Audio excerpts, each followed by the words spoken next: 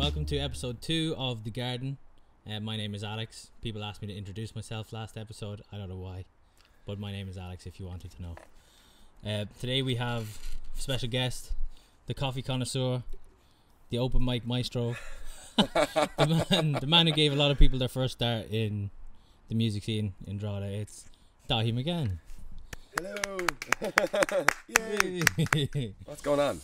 Not much, just chilling. Are you alright now to introduce yourself? I'm introduced. Hard part's over. Never doing that again. Yeah. So you're the event manager at Trinity Quarter right now. How's the lockdown affected you? Massively, I suppose. Well, not just in Drogheda, I suppose the whole country really. It's massively affected. Can't do any big live shows anymore. We're lucky enough with the Blinders band that we got a few Friday nights, but in terms of big shows, what do you do? Like, you kind of, we're in this now till you said till what, next April? So I suppose we're just sitting and waiting, like sitting ducks. Yeah, you know, and get back into it. Yeah, when you can. You had some really cool acts. I've got a few listed here. You got Paddy Casey, David Keenan, Mick Flannery, Christy Dingham. Yep. To name a few. How do you even get a hold of these people? It's actually easier than I thought when I first got into it. Like, thought I was going, dealing with these, but just they all have agencies, and you just kind of contact the agency, and they're all really good to work with and easy to work with as well, you know. So that, yeah, basically just send an email. We have a venue. Do you want to book the act in? So it's grand, like. And you have a favourite act you've ever had in Trinity Quarter? Well, it's the concert hall. So there's the Trinity concert hall. Quarter, Crescent Concert Hall, Sally Cinnamons. It's all right. There's it's a whole big building. But my favourite act, like performing, I'd say was probably well, I'm a big fan of Mick Flannery, so I really liked seeing him personally. But who was really good? Damon Dempsey was very good live show. Yeah, the energy in the room was fairly explosive, you know. Yeah. But nearly every act, like, you know, they all have their own individual kind of style and that. So it's, yeah, they're all really good. You can see the level of talent when you're at the top of the game with that. You can see really see the difference, you know. Yeah. It's and your band, the Blinders, as you said, what kind of music do you guys play? Oh, bit of everything, you know, the middle of the road, like, yeah, kind of, you know, a bit of wagon wheel and all that kind of thing. Like, no, we kind of started off like just jamming tunes. We all kind of knew each other, and we started off in McPhail's, R.I.P. And yeah, we just kind of started playing songs that we enjoyed playing, and then the more we went on, the more the kind of stuff we had to learn, you know. That kind of just a bit of everything, like, you know, rock, pop kind of stuff, I suppose. And the aesthetic is very Peaky Blinders, I'm assuming. Yeah. Big fan? Massive fan. I love Tommy Shelby. Nice. Yeah. Bit of Cillian Murphy. Cillian Murphy's crazy. Yeah. Crazy good. And you've got the coffee box in Drogheda. Yes. Bit of that, bit of Brandon. Oop. Give a little zoom in. How saucy do I look drinking it? In the coffee box, not only do you sell lovely coffee, you got vinyls, guitar strings. Yeah, well, we had to get rid of the vinyls for the minute because we're not really allowed to have people in it, so it's like a takeaway thing. So it was kind of, yeah, we had to kind of make space for other things. It's a bit of a shame that we can't do it because you can't really have people lingering in the shop. Yeah, but it is what it is, I suppose. And I heard a rumor that if you play a song at the coffee, you get a free coffee. A free coffee. Yes, I heard that here. Maybe not first, but you heard it. Yeah, that is true. Then the coffee. I invite all musicians to come down and play. Fantastic. And we have a little garden outside it. There's outdoor seating, so come down there and bring the guitar and sing a few tunes. And you've been going a little bit viral at the minute, the last few weeks. Viral? I wouldn't say swimming. You can see swimming, ice baths. Yeah. Do you have any wise words about ice? No, I started getting into this guy called Wim Hof. Yeah. And it's a breathing technique, basically, and he explains the whole science behind it, and it's basically wake up in the morning, you do this rounds of this breathing. But what he says doesn't. He's all the science apparently to back it all up. Is that it oxidizes your whole body and will make your body alkaline, and it's really, really good for you. And you combine that into cold water exposure, and you do the two of them, and it's supposed to be really, really good for your body and good for the energy. And it's class. I'd recommend everyone do that. Oh, my girlfriend's going to be pushing me in the sea now. So yeah, do it. It's good for you. So the first song was Small Town, a song you thought was going to be controversial. Tell us about that. No, well, not controversial. It was like I wrote the song when I was fucking I like early 20s. You know how we all are very emotional back then, and it was just one of these times I was going through. I just wanted to get out of Dodge, you know, that kind of way. Just needed to go and get some headspace. So I ended up calling up to my friend Paul, who was heading to Australia the following week, and I just brain idea came, and just called up to his door, and I was like, I want to go to Australia. And he's like, what, when? And I was like, I'll go with you next week if I can. And he was like, fucking really? I had about €250 in my pocket, ended up getting a loan for the flights and the whole thing, and just went to Australia. And that's kind of the basis of where that song was. It's just to get out and see the world for a little bit, and then see what happens, you know. Great. Yeah. Well, the audience is going to hear Small Town by Daithi McGahon.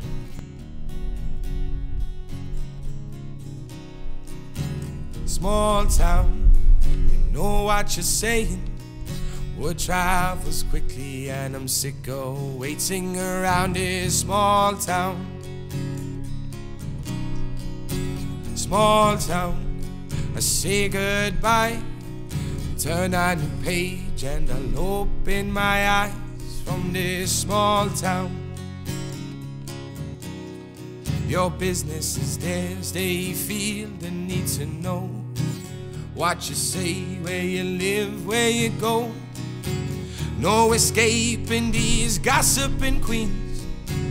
I can't wait to get up and be free from this small town. And you can hear them whisper, he done this or he kissed. The same people and stories all the time.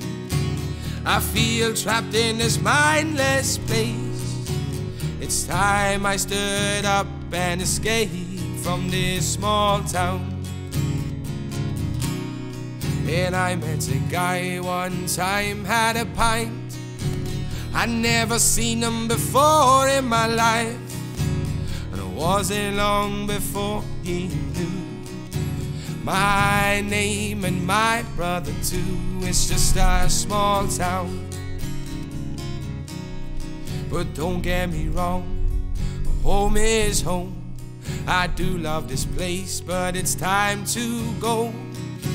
Too much drama that I don't need. I can't wait to get up and be free. I'm not saying I want to be alone. It's just time to see the world. 'Cause it's easy to get stuck or settle down, and then I'll never be free from this small town. It's just a small town. They know what you're saying. Word travels quickly and I'm sick of waiting around this small town. Small town, let's say goodbye and turn a new page, and I'll open my eyes from this small town. It's just a small town. They know what you're saying. Word travels quickly and I'm sick of waiting around this small town. Small town, I say goodbye and turn a new page, and I'll open my eyes from this small town. It's just a small town. It's just a small town.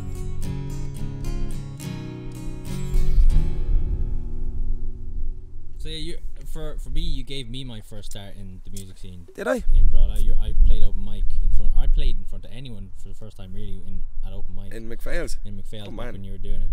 So how long? I was wondering how long you were part of the music scene. When did you start singing in Drogheda?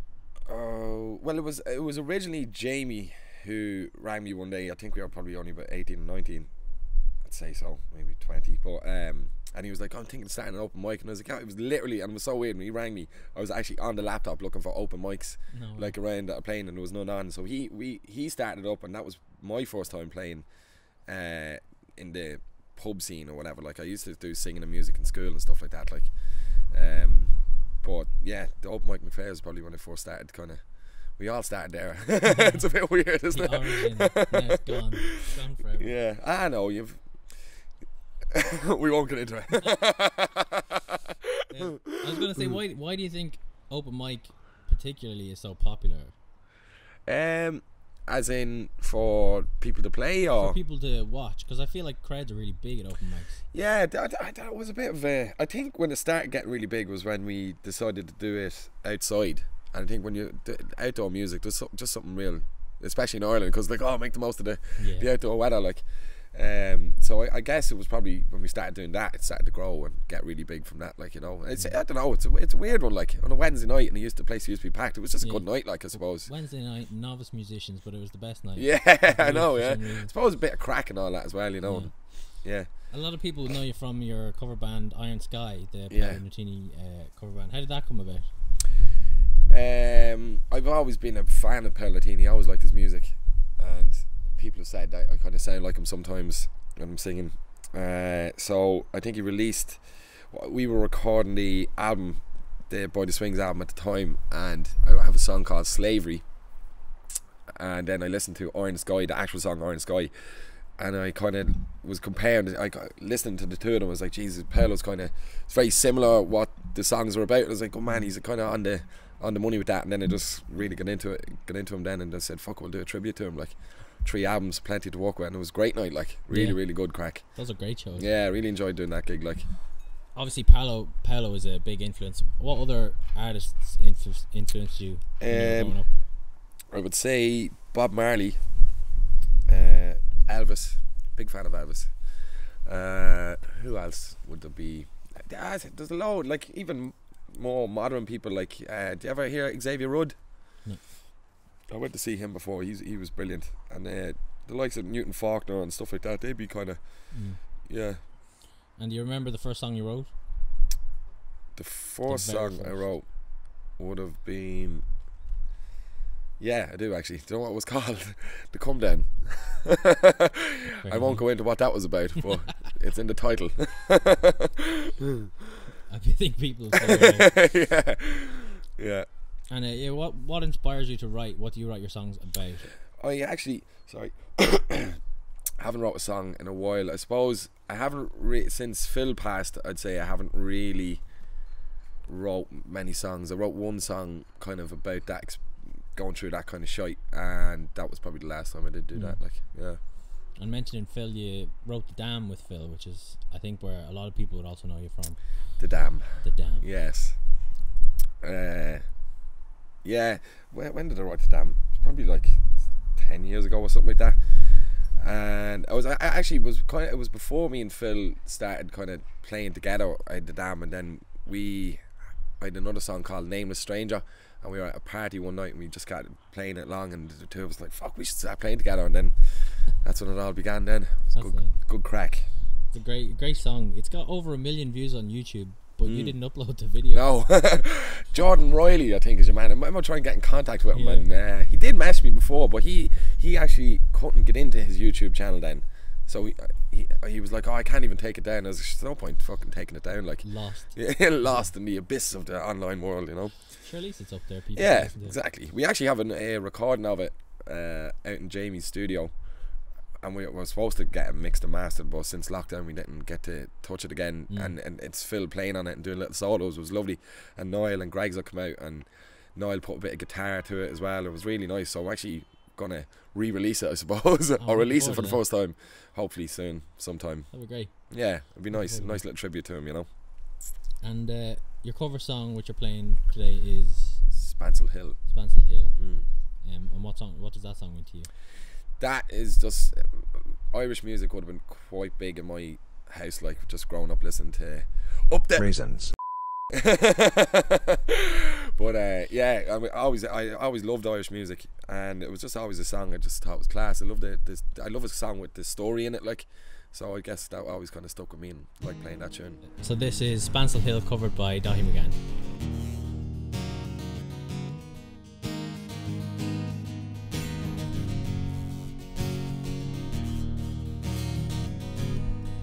Last night as I lay dream of pleasant days gone by, my mind been bent on rambling, to Ireland I did fly.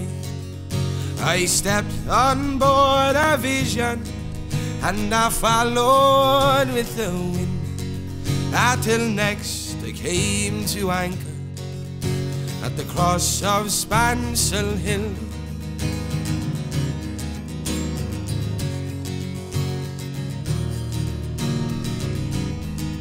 It was on the 23rd of June, the day before the fair, when Ireland's sons and daughters were all assembled there.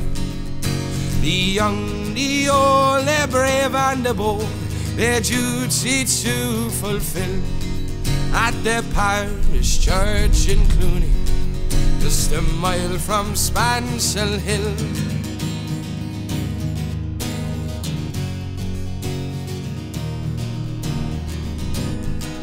Oh, I went to see my neighbours, to hear what they might say. The old ones were all dead and gone, the young ones turning grey. And I met that sailor Quigley, he's as bold as ever still. Sure, he used to make my breeches when I lived in Spancil Hill.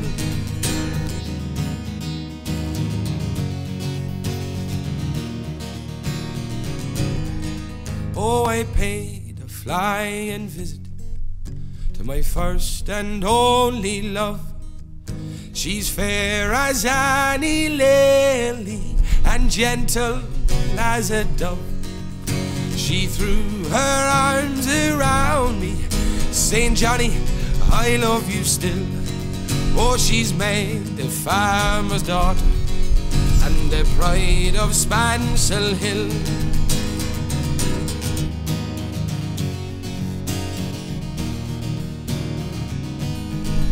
Oh, I dreamt I hugged and kissed her, as in the days of yore. She says, Johnny, you're only joking, like many's a time before.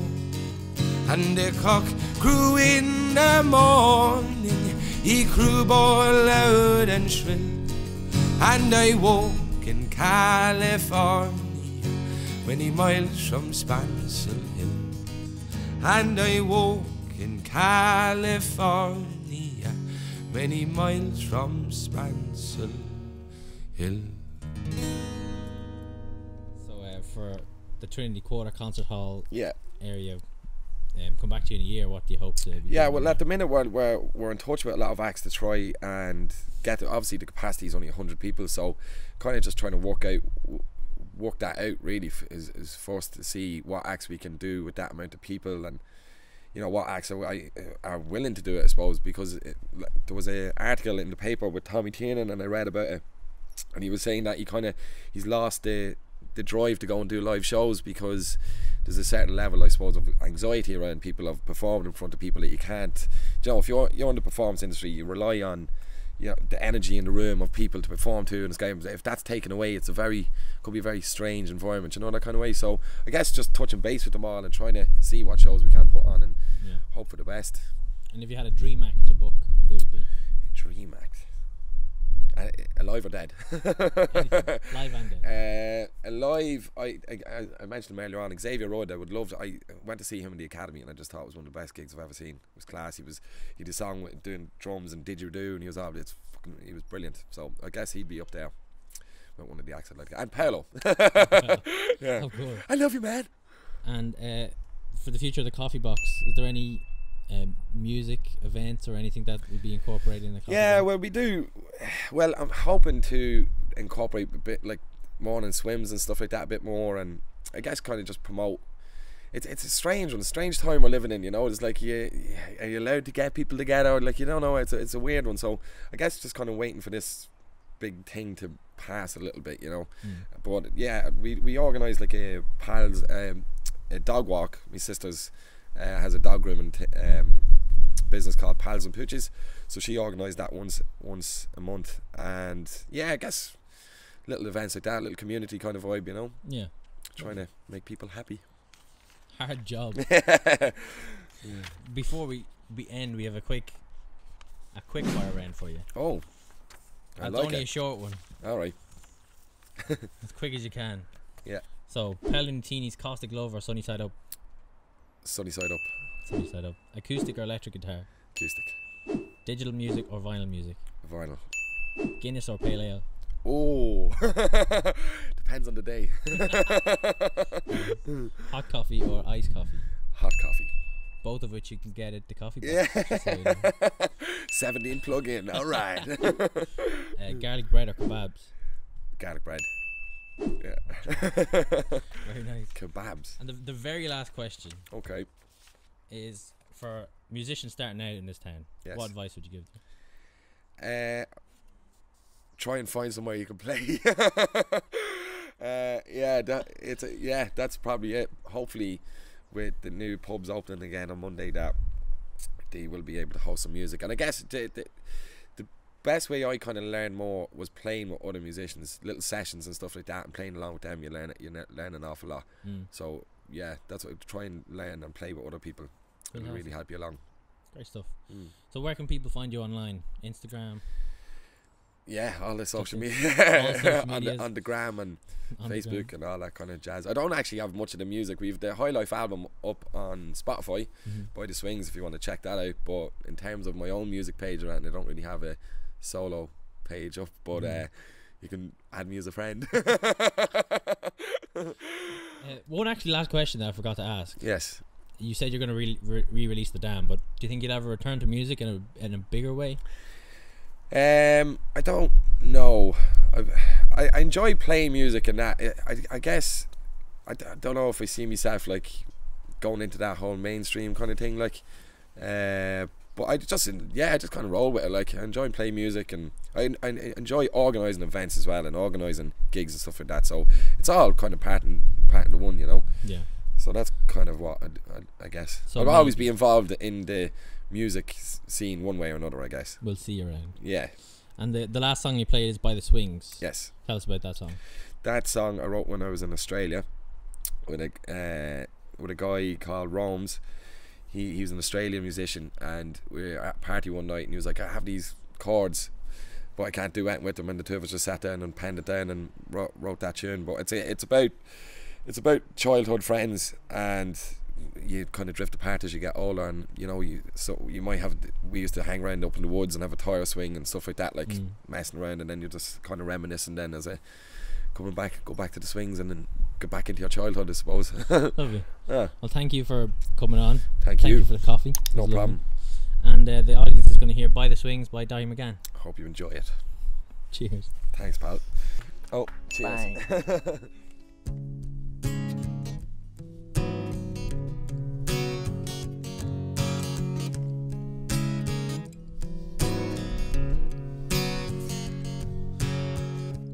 We were best friends, oh, it's taken till the end. When we played out in the park, nothing could tear us apart. Now I stand out here alone, my baby girl has gone home.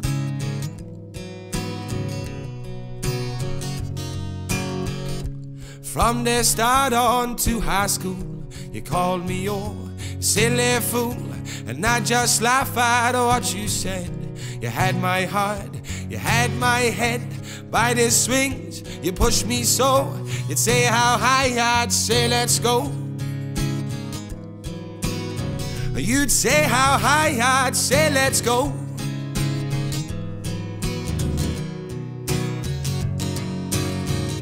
So I wait here by the swings, where we believed we could do anything.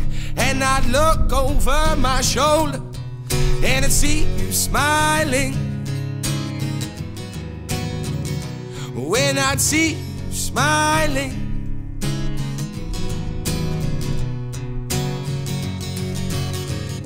I haven't seen you in so long. My heart breaks as I write this song. I thought those days would always last. I'm reminiscing on the past. I wonder now where you'd be, 'cause you were everything to me. I hope someday you'll come and see and push me again out by the swings. And push me again out by the swings.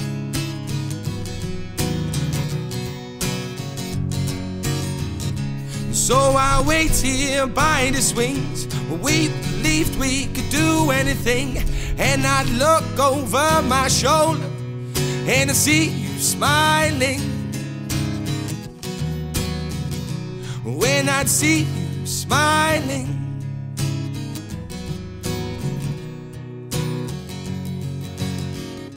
I used to feel the gravity pulling down on top of me, 'cause we were young and we were free by the swings we used to meet. And by the swings we used to meet.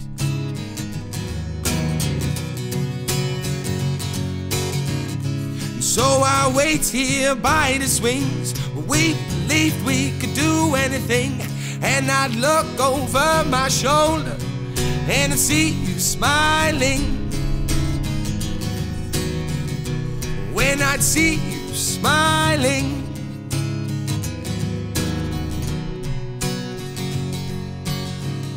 so I wait here by the swings. We believed we could do anything, and I'd look over my shoulder and I'd see you smiling.